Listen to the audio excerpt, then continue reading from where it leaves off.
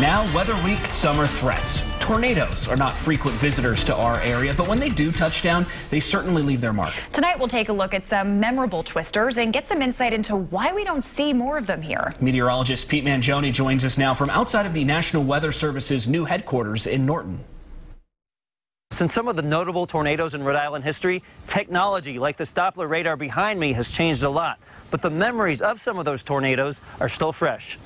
It was July 23rd, 2008, almost 10 years ago. Control room's ready. We're going to go both stations at the same time. We should go now. Get prepared. Do it by the minute. Do it. The EF1 tornado started as a water spout just off Rumstick Point in Barrington. Then it moved into Warren, tearing up trees, damaging homes, and knocking down power lines. There were trees down pretty much everywhere. We recently caught up with Dorianne Souza, who is working in Warren about a block away from where the tornado touched down. She didn't even know it had happened until her daughter called. I looked up Harris Avenue, and there was trees everywhere, branches everywhere. It looked like splinters, toothpicks, all the way up the road. And I said, oh, my God, there really was a tornado in Warren.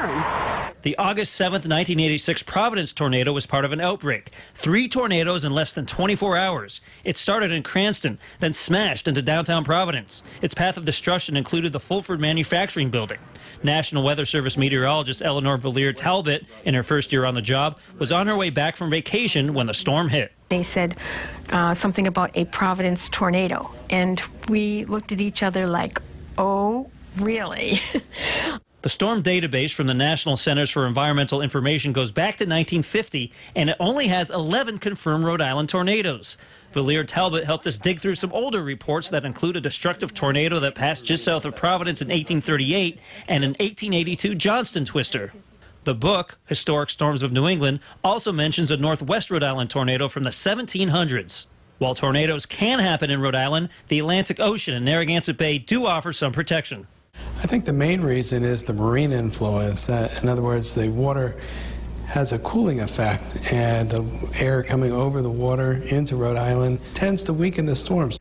Over the years, there have been quite a few instances in which funnel clouds have been seen rotating over the sky of southern New England, but it doesn't officially go into the record book as a tornado unless it makes contact with the ground.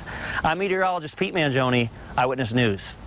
Pete, thank you. Weather Week continues all week long on the air and online. You go to our website right now to check out our Storm Ready resource guide. And there you'll find a ton of helpful information, including what you need to know about flood insurance, a printable disaster kit shopping list, and a link to coastal conditions.